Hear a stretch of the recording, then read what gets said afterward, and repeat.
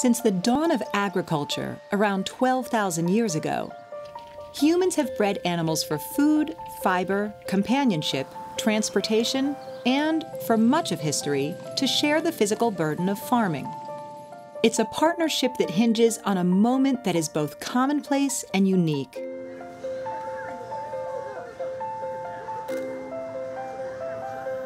Routine and magical. The first breath. Look at that. Oh. When they come out and take their first breath, everything has to work. It's like being launched into space, and if your spacesuit doesn't work, you're out of luck. And it's remarkable how such a high percentage of times that everything works the way it's supposed to.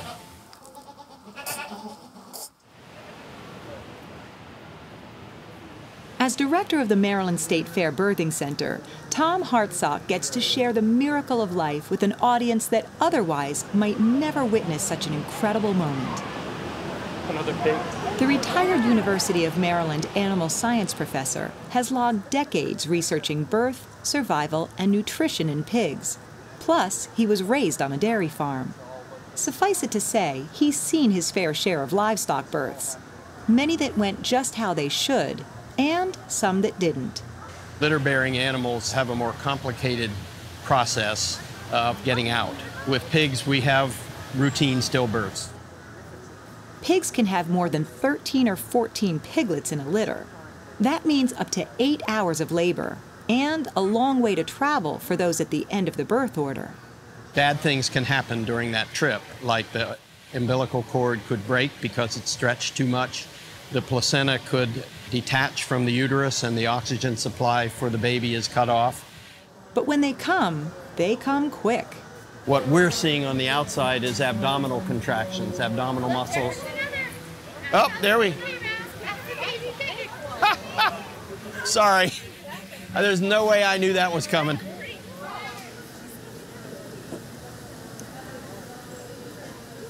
In animals like cattle and horses, where you have a single birth, it's far less complicated.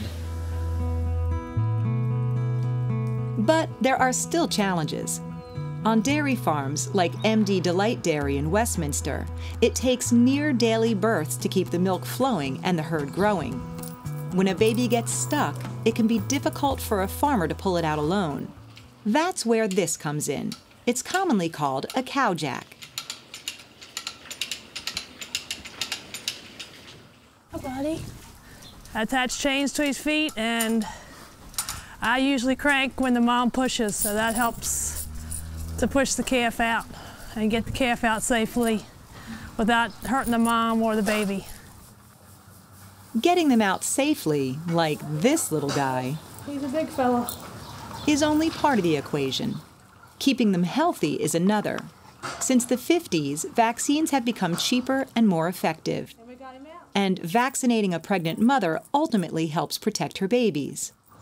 Because the mother has been exposed to diseases and built up immunity within her body, and she puts those proteins, those special proteins that are circulating in her blood, into her first milk, which is called colostrum. The babies, both cows, pigs, and humans, drink that colostrum, and those big proteins get absorbed directly into their bloodstream, just as if they had made them themselves. To drink 12 ounces of warm colostrum. That's why, in terms of life events, the first sip ranks up there with the first breath. Her colostrum, it's not his mom's. Hey, baby, are you hungry? At Caprikorn Farms in Washington County, son and dairy goats are raised for milk, cheese, and as breeding stock. Usually, they just know how to drink. Market coordinator and unofficial goat midwife, Elise Mekelburg, is tasked with making sure each newborn drinks 12 ounces of warm colostrum. Come on. Once they have 12 ounces of colostrum, they drink as much milk as cold milk as they want. So I'll just write down his number. Around here, early spring is lovingly called the baby blizzard, thanks to baby after a white, fluffy baby. It's mid-March, and the total is up to 188.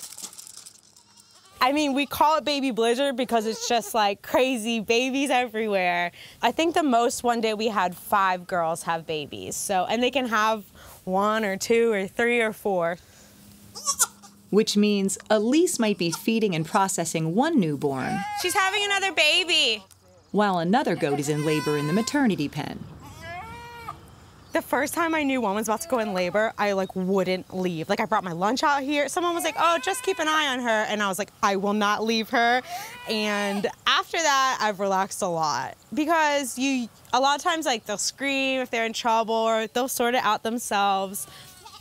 You just kind of get thrown into it, but I think that's the only way you can learn here, truly, because you can't watch a video or read a book and learn. Okay. Good girl! Good girl! Oh my God. It's amazing every time. Welcome! Elise may be busy, but at least she's mostly well rested. Christy Holden of Country Life Farm in Harford County, where about 100 thoroughbred mares were due to give birth between January and April, can't say the same. Most mares will foal in the middle of the night, and it's just instinctual. It goes back to their days in the wild where if they foaled in the cover of darkness, predators wouldn't see the baby. It's been a busy past few days. So we had 3 babies born Saturday night, 3 on Sunday night, between Sunday night and Monday morning, 1 Monday night, 1 today in the afternoon, and 1, let's see, I don't even know what day it is anymore. Today's Wednesday.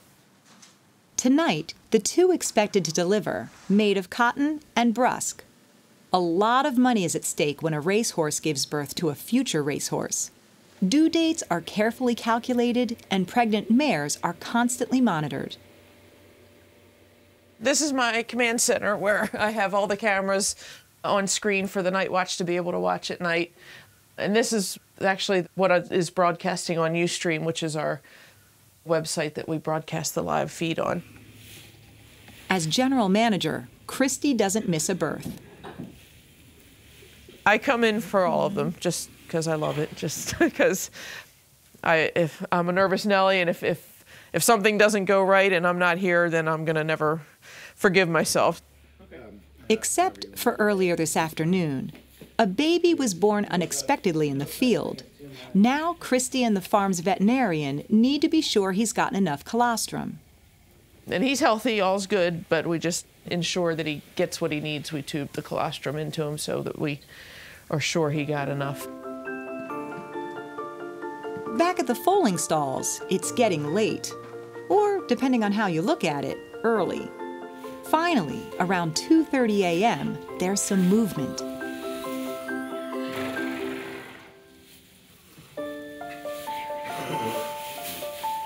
And by 3 a.m., Made of Cotton's foal is here. It never gets old.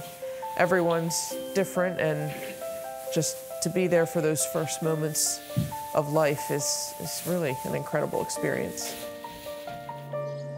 This foal will go on to stand, walk, grow, and eventually race like he was bred to do.